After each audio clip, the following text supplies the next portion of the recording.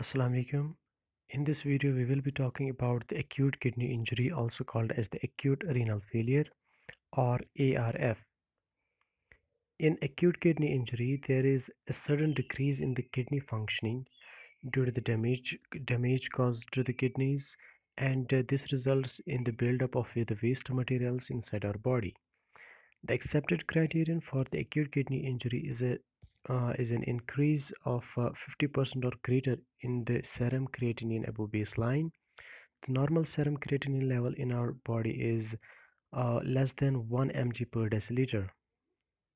There are actually three causes of AKI, and the first is the prerenal cause. It includes all those causes which lead to the impaired blood flow to the kidneys and leading to the hypoperfusion to the kidneys, including hypovolemia, hemorrhage, anaphylactic shock, cardiogenic shock, and the dehydration. The second is the intrarenal cause, and it includes all those causes which cause damage to the actual tissue of the kidneys, and it includes the nephrotoxic drug poisoning, acute glomerulonephritis, acute pyelonephritis, and myoglobinuria. Then are the postrenal causes. These are the causes which obstruct the flow of urine out of the kidneys and include the bladder outlet obstruction, bilateral ureter obstruction, and the tumors. The pathophysiology. As we already mentioned, the three types of the causes of the acute kidney injury, including the prerenal causes, intrarenal causes, and the postrenal causes. The prerenal cause lead to the glomerular hypoperfusion, that is, the less blood flows to the glomerulus, and the postrenal cause lead to the hydronephrosis, which means the fluid starts to accumulate in the kidneys. And all these causes, including the intrarenal causes, ultimately lead to the necrosis of glomerulus and which impairs the excretory function of the kidneys. And this leads to the retention of waste materials inside our body. These waste materials are normally excreted out of the blood with the help of our kidneys, but when the functioning of the kidneys is impaired, these waste materials start to accumulate inside our body, and also there is a retention of water and electrolytes, and all this ultimately leads to the pulmonary edema, hyperkalemia, hypocalcemia, oliguria, and increased urea and creatinine in the blood. Classification. The classification of acute kidney injury includes assessment of three grades of severity and two outcome levels of classification. And the classification system of acute kidney injury is called the rifle system of classification, and there are five stages in this classification. In the first stage, that is the risk, there is a decreased GFR, and the GFR is decreased by or more than 25%. In the injury stage, the GFR is increased by or more than 50%. And in the failure stage, the GFR is decreased by or more than 75%. And the fourth stage, that is the loss stage, includes complete loss of kidney function for more than 4 weeks. And in the last stage, that is the end stage kidney disease, there is the presence of end stage kidney disease for at least more than 3 months. The patient suffering from acute kidney injury passes through four phases. The first is the initiation phase, which begins when the initial insult occurs to the kidneys, and lasts is when the second stage, that is the oliguric stage, starts. In the oliguric stage, the urine output decreases to approximately 400 ml, which leads to the concentration of waste materials inside the blood. And the third stage is the diuresis stage. In this stage, the GFR and the urine output gradually start to increase, and the laboratory values begin to stabilize. And in the recovery stage, the renal function returns to the normal, and the laboratory values also return to the previous normal levels. The diagnosis. In the diagnosis, first we have to obtain a complete history from the patient, including the history of medications or the systemic illnesses, because these can also be the causes of the acute kidney injury.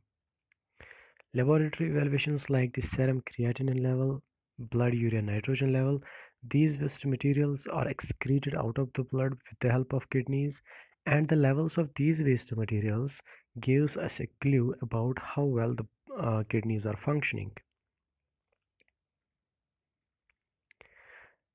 And lastly, we can do the imaging studies like the USG. With the help of USG, we can find out any obstruction in the path of the urine flow. Clinical manifestations: whenever there is a damage to the kidneys, almost every system of the body is affected. First, the patient may appear critically ill and lethargic due to the abnormally increased levels of the waste materials in the body. The patient's skin and mucous membranes appear dry due to dehydration, and the patient may also suffer from drowsiness, headache, muscle twitching, and seizures due to the abnormal levels of electrolytes in the body. The medical management of acute kidney injury is focused at eliminating the cause and maintaining a fluid balance in the body and providing renal replacement therapy if needed. If acute kidney injury is caused by the pre-renal cause, the focus of the treatment is to improve the blood flow and the renal perfusion to the kidneys. And in case of post-renal cause, the focus of the treatment is to remove the obstruction which impedes the flow of the urine. And in the intrarenal cause, the causative agent which leads to the damage of the kidneys is eliminated. In case the excess of waste materials get accumulated in the body, we can provide the patient with the hemodialysis, in which the patient's blood is pumped to a dialyzer, also called as a artificial kidney, and this dialyzer filters out the waste materials from the blood of the patient and returns the purified blood to the patient again. And for the treatment of hyperkalemia, we can use the cation exchange resins, which enhance the excretion of the potassium from the body. As in acute kidney injury, the energy requirements are increased tremendously. We have to provide the patient with the high carbohydrate diet, and not to add to the abnormality of the electrolyte levels in the patient, we have to restrict the foods that are rich in potassium and phosphorus, including bananas, citrus fruits, juices, and coffee. Now, the nursing management. First, we have to monitor the fluid and electrolyte balance of the patient. Because of the serious fluid and electrolyte imbalances that can occur with AKI, the nurse monitors the patient's serum electrolyte levels and physical indicators of those complications during all phases of the disorder. Reducing the metabolic rate. The nurse takes the steps to reduce the metabolic rate. Bed rest may be indicated to reduce the exertion. Promoting pulmonary function. Attention is given to pulmonary function and the patient is assisted to turn, cough, and take deep breaths frequently to prevent atelectasis, that is, the collapse of the lung, and respiratory tract infections.